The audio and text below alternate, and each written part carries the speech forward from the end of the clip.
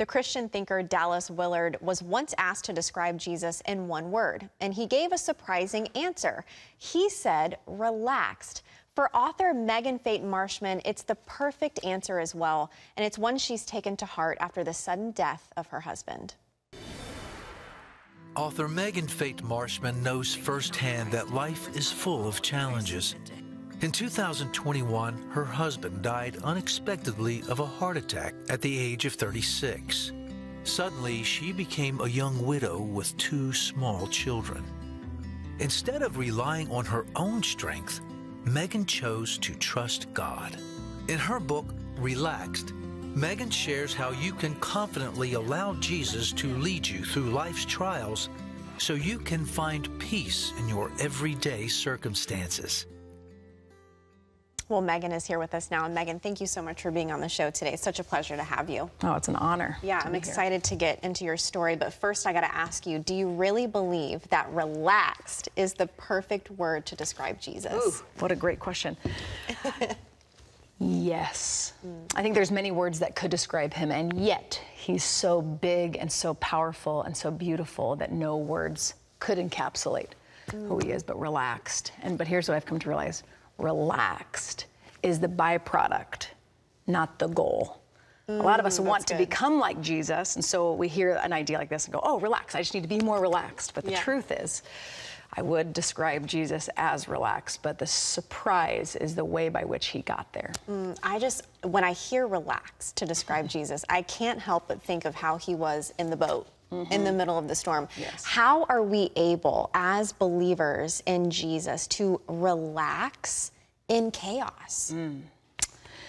Yeah, I wish I could just speak about this one outside of personal experience, just give all the right answers, but the truth is I learned this one right in the middle of my own storm. So as you guys already have shared, yeah, I can't just get used to sharing that my husband went to heaven 3 years ago, and that the words that would describe life would be anything but relaxed. And to be honest with you, still to this day, and so my friends always love that what the journey that the Lord's taken me on, which really is this book, is a journey to which I've come to realize the superpower of grief. While there's a whole lot of things that make life chaotic, and the storm that Jesus was a part of that was overwhelming to everyone else on the boat. Right. In grief, I've come to realize one of the greatest superpowers is that you begin to care a whole lot about the things that really matter, and you stop caring about the things that don't. And Jesus' heart was so attached to the Father's heart that he cared so much about the things that mattered, but he was relaxed about knowing that God has the plan. God knows how he's planning to take us on the journey he's taking us toward.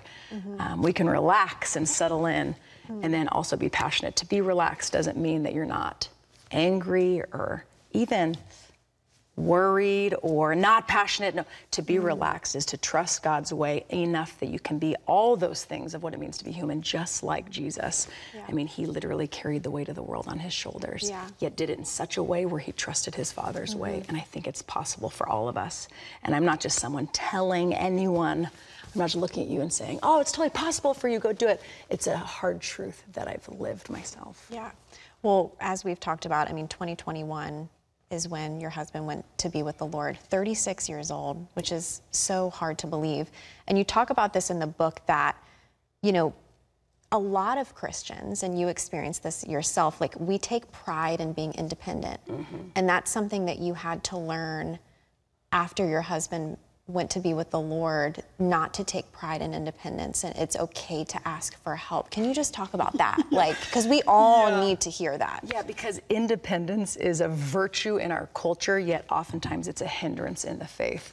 And I mean, we hear all the time that we're not as we should be, and there's, you know, theologians refer to this as the sanctification gap, this gap between where I'm at and where I want to be. And the surprise that I learned, man, and especially in being a widow, but then I realized it's true for all of us, is that when we realize that we lack in any way, a lot of us, just like Adam and Eve, want to hide and cover it, or we just want to get better at it. autonomously, right? This is the great temptation that we don't even realize, and it's sneaky because it sounds great. So I sit in church and I hear a great word on pray without ceasing, and I think, that's what I'm gonna do. So if this is the goal, pray without ceasing, and then there's the reality of where I'm at. What do I do about the gap? What do we do about the gap? And I'd say there's 3 great temptations. I learned this from one of my theology professors. The first one would be to just kind of despair and give up. And I think a lot of people, despair looks like a lot of things, but within the church, despair can look like, I'm just gonna settle for this valley of dry bones faith, try hard, feel inspired on Sunday mornings and keep trying and just kind of settle.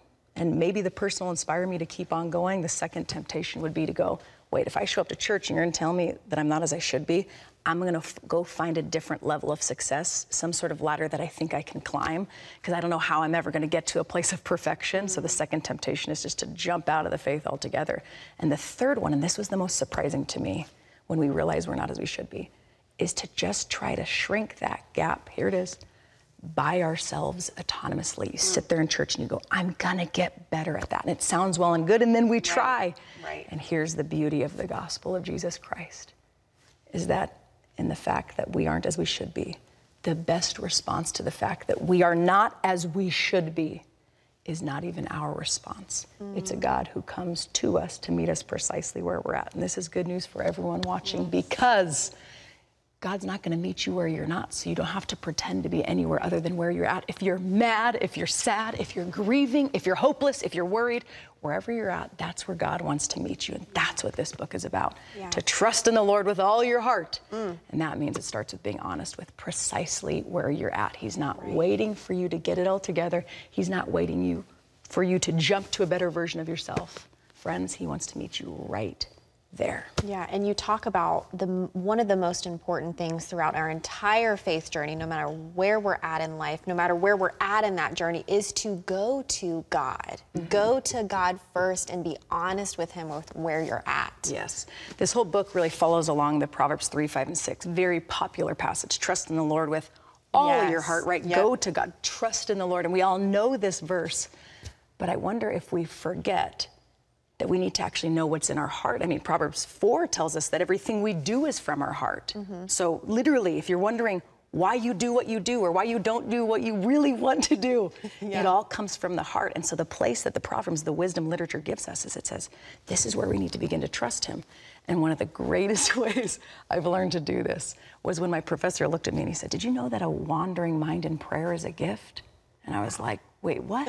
So, you know, we all do this. We're praying and it's really lovely and thine is the kingdom and their Lord. And then your mind begins to wander. And then you realize that like 90 seconds later, you pause the prayer, shame yourself back to the performance prayer. So sorry, not sure what happened there.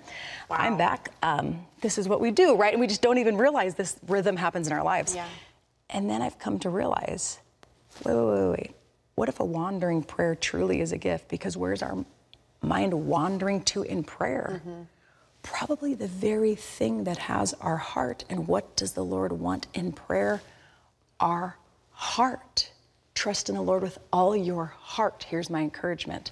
If you want to know where to begin this journey with wherever you're at, where's your mind wandering to?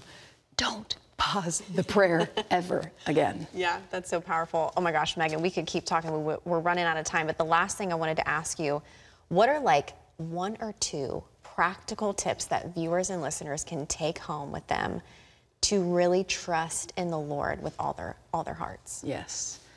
Practically, I'd say this. Think of a space, a place, and a time that can trigger your mind to remember to go to God instead of go to yourself. For me, although I know I could forget to pray in the morning, I'll just give you this one tip. I know I won't forget coffee. So for me, I've created a brand new trigger that when I press that little coffee button, it's a trigger to go to God. Let my mind go where it goes and share it all. And the byproduct, not the pursuit, the byproduct of faith is a relaxed approach to everything you're facing. Not because you have to fake a thing, but because he meets you precisely where you're at and loves you right there. You know, I don't really do this that often with interviews, but would you mind just praying for our viewers and just and leading us in a prayer wherever they're at? Just be honored. Let the Holy Spirit lead. So here we are, Lord, maybe surprised in this moment to stop just being a viewer and start to be an engager. So Lord, I pray for every viewer to engage with their heart. So Lord, we pray, just as the psalmist prayed, that you would search our heart. If there's anger in there, that we could be honest with you. If there's sadness, if we feel tired and apathetic and feeling like we're just not going to get closer to you, that we've just kind of given up, or maybe that we're trying and it doesn't seem to be working. I pray right now that everyone listening to the sound of my voice would have the courage to be honest with you.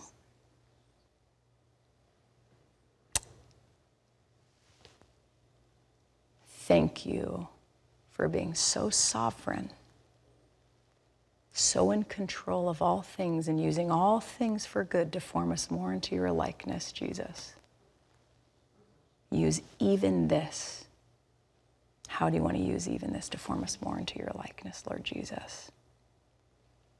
We wait on you, but ultimately we want to know you and know how much you love us right here.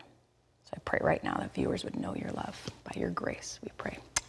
Jesus. Amen. Amen. Oh my goodness, Megan, thank you so much for being who you are. You are just an incredible communicator, incredible just vessel for the Lord, and I just thank you, and God bless all that he's doing through you. Yeah. All right, everyone. Well, Megan's book is called Relaxed, Walking with the One Who Is Not Worried About a Thing. Highly, highly, highly recommend you guys get this book. It is available nationwide.